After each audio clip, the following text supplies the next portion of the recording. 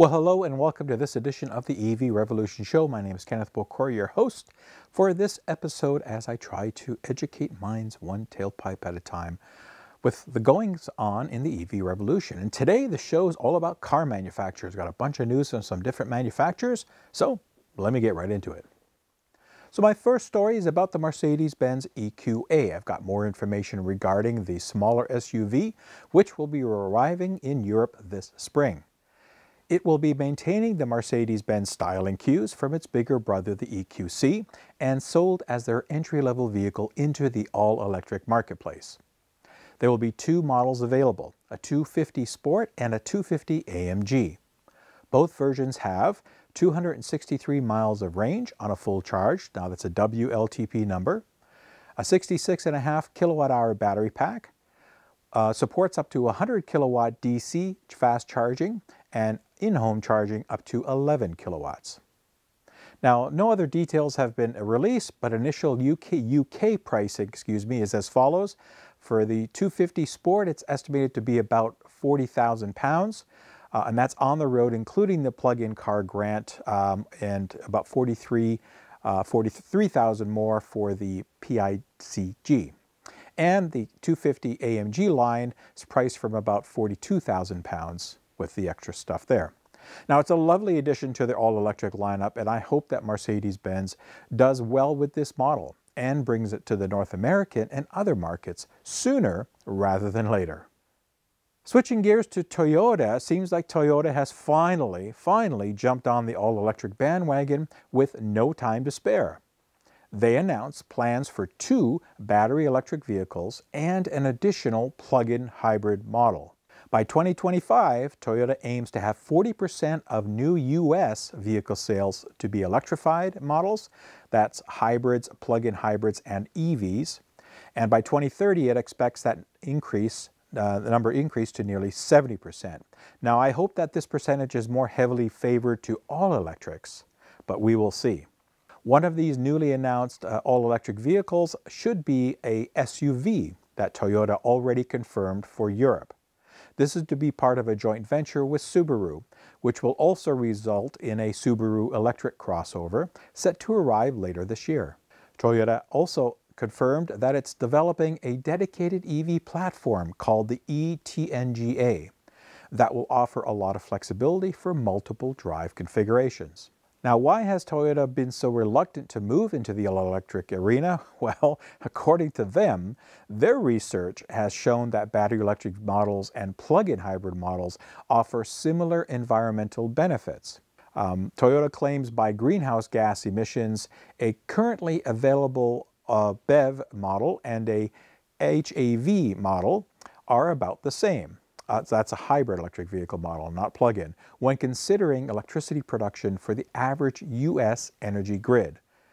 Now, come on, folks, we know that runs counter to what the Union of Concerned Scientists has calculated, that there is almost nowhere in the U.S. and many other parts of the world in which the average EV doesn't produce fewer global warming emissions. Electric vehicles also have the advantage of becoming cleaner each year as the grid mix transitions to more renewable energy. So I really hope that Toyota is serious about all-electric vehicles and gets off the hybrid train. Non-plug-in hybrids do very little to cut down GHG emissions, and they are more of a feel-good marketing gimmick now, in my opinion, compared to the battery technologies and charging infrastructure that we have today to support all-electrics and larger size pack PHEVs. So we will just have to wait and see. Now, sticking with Toyota, they did announce that its Proace City small van in Europe, which is produced by the PSA Group in Spain, will be offered in an all-electric version, mirroring the upcoming PSA's compact EV vans, which I'm going to talk about in a sec. It's not the first time, as Toyota already introduced an all-electric medium van, the Toyota Proace Electric, and its passenger version, the Toyota Proace Verso Electric, also through a deal with the PSA. Now, these types of deals to sell the same car under many brands are very common in the European commercial vehicle segment, and they're there to increase volume and to lower costs. The all-electric Toyota Proace City electric van and passenger Toyota Proace City Verso electric, it's a lot to say, should be ready for deliveries for the first customers by this autumn. And the specs will be exactly the same as in the case of the PSA brands, about a 50 kilowatt-hour battery pack, 100 kilowatt of DC motor, and two onboard charging options, a 7.4 single phase and 11 kilowatt three-phase. So now that I talked about Toyota, let me switch over to Stellantis, and I talked a lot about Stellantis. Of course, they're the merger of PSA and FCA. Now they have announced a series of all-electric passenger and cargo vans, again targeted at the European marketplace.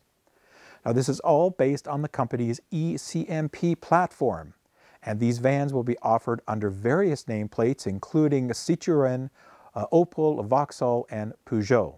Now they all share similar specs, as I mentioned before in the Toyota, including a 50 kilowatt-hour battery pack, a 100 kilowatt electric motor, producing up to 260 Newton-meter, 192 pound-feet of torque, 7.4 single-phase, 11 kilowatt three-phase onboard charging, and up to 100 kilowatt DC fast charging.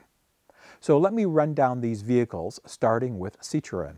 The Citroen e-Berlingo van, which will be offered in a cargo and passenger version, will have a range of up to 275 kilometers, 171 miles WLTP. The cargo versions will carry up to 800 kilogram payloads in 4.4 square meters of volume space. Opel and its British subsidiary Vauxhall will provide the combo e-Life passenger van, again with similar range specs of about 280 kilometers, 174 miles WLTP, and be available in a 5-seater and 7-seater passenger versions. A cargo version of this will also be offered under the name of Combo E, which is a compact delivery van with similar specs to the e-Berlingo cargo van. Finally, Peugeot will enter a third next-generation all-electric small van with the e-Partner, which joins the mid-size e-Expert and the large-size e-Boxer. The specs of the e-Partner are the same as in the case of the other PSA brands and the Toyota Proace City Electric that I've just mentioned. It will also be available in cargo and passenger offerings, and all these vans have towing capacities of up to 750 kilograms. Now, delivery for all these models will begin in the late summer, early fall of this year, and with availability continuing to the UK in around the November timeframe. No official pricing has been released on any of these yet, but it is estimated that these all-electric van offerings should start around 30,000 euros before any incentives or grants. Now, if you recall, I talked about Stellantis' strategic plan on episode 119, which included their electrification roadmap for this decade. I'm very glad to see that they're not wasting any time by offering these all-electric vehicles via their many brands. And hot off the press, my final story for this episode is from General Motors. For Valentine's Day, they debuted the all-new Chevrolet Bolt EUV and the redesigned Bolt EV as 2022 models. The all-new Bolt EUV is a compact 5-door crossover hatchback and is a size class larger than the Bolt EV, with more room for passengers and for cargo. The Bolt EUV is underpinned on the second generation of GM's battery electric vehicle architecture, otherwise known as the BEV2 platform, which is shared by the first generation Bolt EV.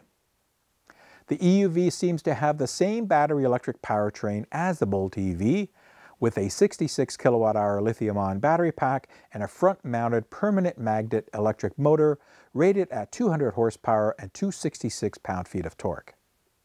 EPA driving range is stated at about 250 miles, 402 kilometers. Now, new technology is added to this model with the option of GM's Super Cruise autonomous driving aids and a rear camera mirror. These new Bolt EUVs will be manufactured in Michigan at the Lake Orion Assembly Plant, with deliveries commencing later this year. The Bolt EUV will be available in 2 trim levels, LT and Premium, with pricing estimated to start at about $35,000 US before incentives. Firm pricing will be released later on this year. The redesigned Bolt EV for 2022 will only be available in 1 trim level, LT, and of course shares both the front and rear styling cues with the EUV. Some new technology is also added along with more comfortable seating, hooray, people are asking for that, and smoother handling. Now a refreshed interior dash for the new Bolt EV, as well as a new sport-inspired steering wheel and 1-pedal driving button seem to highlight some of the changes inside. EPA driving range seems to be the same as the 2021 model year of 259 miles, 417 kilometers. Now, it's hinted that GM plans on selling the Bolt EUV vehicles into the North American, South Korea, Middle East, and some select South American markets. More information will follow as GM gets closer to meeting deliveries for these new vehicles, again, which should be later this year. So listen, folks, I love the look, and I think the Bolt EUV will sell very well. I think it's going to be a big hit for GM, as we all know that the compact SUV marketplace is hot, hot, hot. And with these new features, I think it's going to pull in many new buyers. So, congratulations, General Motors. All right, and that's it for this edition of the EV Revolution Show. Thanks for sticking through it. Tried to get that through, all those stories through as quick as I could. A lot of stuff happening, as you can see. Appreciate everybody for watching on YouTube, for liking and subscribing. And if you haven't subscribed, please do. For commenting, always love to hear your comments. Thank you very much for that. Also, humble thanks to my Patreon supporters. You know who you are. Thank you very much. Appreciate it. I'm going to continue with my own PSAs by telling people to continue to stay safe. Please follow public health guidelines, and use your common sense. We will get through this. There is a light at the end of the tunnel somewhere. It's there, trust me, folks. We just got to get there. Might take a few steps longer.